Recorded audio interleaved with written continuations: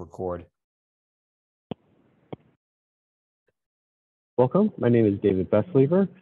Welcome to the Innovation Hub. We're experimenting with the use of image recognition and the use of autonomous robots to do asset inspection. Asset inspection is one of the single largest expenses for many utility providers. It is a very labor-intensive program, prone to human error, and rarely integrated into their IT systems. Historically, it has been a very manual process based off of a seasonal calendar and is limited by logistical, budgetary, and safety constraints.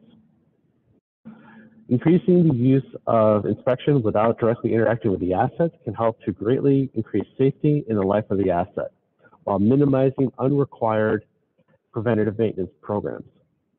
One way to achieve this is through the use of image recognition and autonomous robots. Here at the Innovation Lab, we have mocked up 2 utility poles. In the future, we plan on setting up real utility poles donated by Exelon. Our utility pole on the left, the galvanized steel and the crossarm are both in excellent shape. Our utility pole on the right has seen better days. There's significant rust damage to the bottom of the pole, and the crossarm has a crack in it. We have trained Oracle Vision Services to automatically detect rust damage. We've done this through taking hundreds of photos of both good and bad utility poles. We will be utilizing the Skydio drone to do the asset inspection and to capture footage of the bottom of the actual pole. Let's go ahead and kick off the actual drone flight. As you can see here on the screen, on the right-hand side, you'll be able to see the drone as it takes off and actually see what it is seeing as it does the inspection. On the left-hand side, we have a live stream giving us an overview of the flight and a close-up view of the actual inspection of the rust-damaged pole.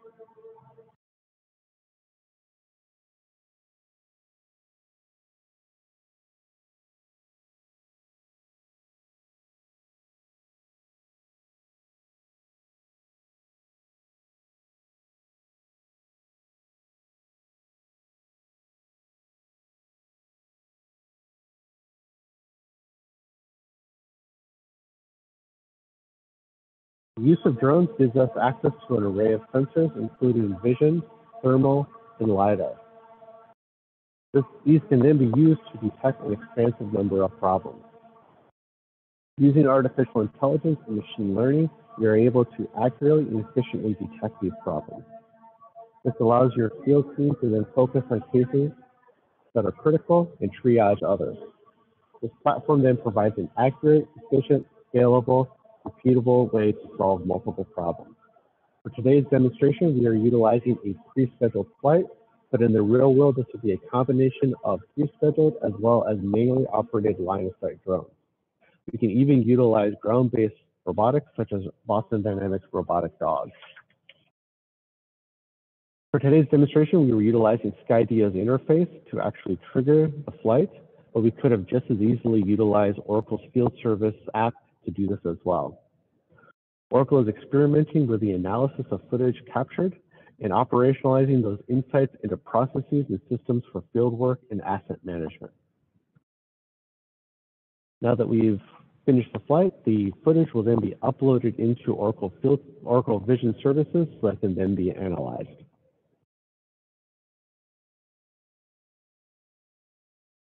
As you can see here, the actual upload process is taking place.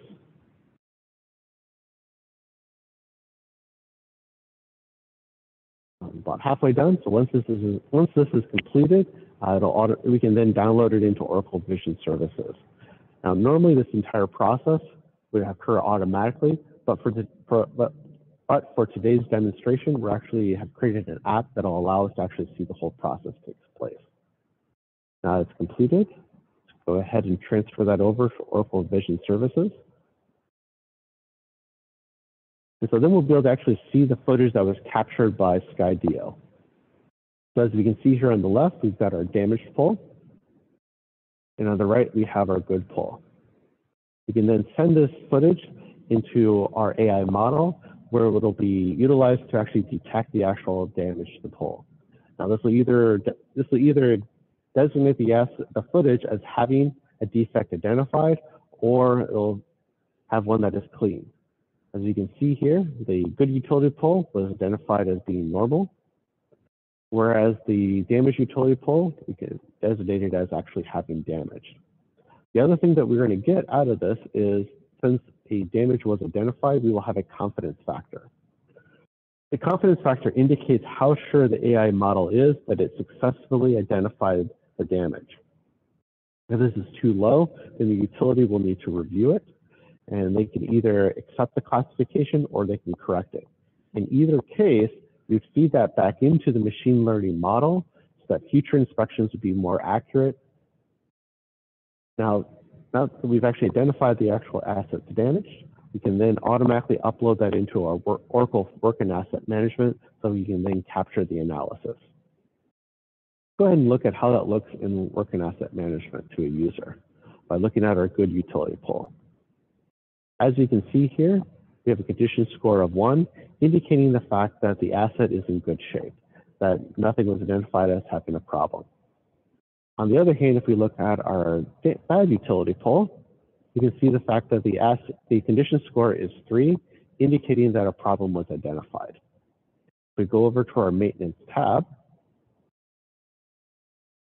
we can see the actual inspection that took place, and we can see the fact that a failure was identified. If we drill into this, we can see the actual information that was brought over from the analysis, including the confidence factor with 90.7. We can see the actual damage that was identified. So in this case, it was identified as breast damage. And we can even see the image that was captured along with the actual defect being highlighted. Based on the criticality of the damage identified, you can optionally have a Oracle Field Service work request created for you. And in our case, since we designated this as a critical failure, we went ahead and created an Oracle Field Service ticket. We think there's a lot of potential to the use of autonomous vehicles to do asset inspection. Using machine learning to detect asset damage can allow your field crew to focus on where they can add the most value, while also helping to avoid unrequired costly maintenance programs and problems that may be missed. As you become more and more familiar and confident in the technology, you can then automate a number of the processes, such as setting the asset condition score and the creation of work requests. If you're interested, we'd like to partner with you to pilot this technology.